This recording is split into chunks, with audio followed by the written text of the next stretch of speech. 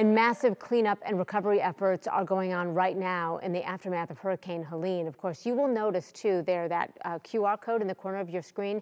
That is a direct link to donate to the Red Cross, who are working so hard to help victims from this storm. Today, President Biden is touring the area by helicopter. NBC's Jay Gray live in North Carolina, where people are trying to put things back together still, Jay. Yeah, Matt, Christie, they will be doing that for a long time. President Biden, as you talk about, taking a look at the strike zone, promising federal help for the long haul. The locals aren't waiting. This area right here, there was a gaping hole in this roadway yesterday. They've packed this in and made it accessible so people can get up the mountain, help others up there.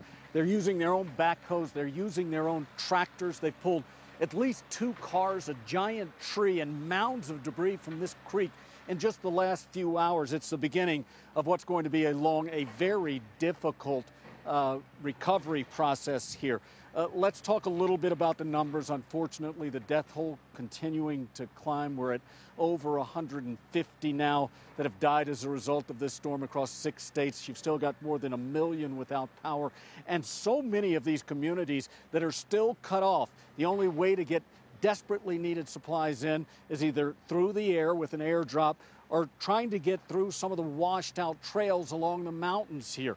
The president has ordered 1,000 active duty soldiers from Fort Bragg here in North Carolina to make their way in and try and help with that delivery.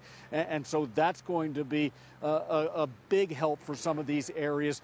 I think it's impossible, Matt and Christie, to overstate how difficult things are. No power, there's no clean running water, no internet, and no cell service, no clear indication of when it's coming back. Well, the images say it all. And of course, we're 5-6 days removed, and you can really see how much work there is ahead. Jay, thanks. Yeah. Well, today, President Joe Biden and Vice President Kamala Harris got a firsthand look at the devastation. Bree Jackson will have a live report coming up at 4:30.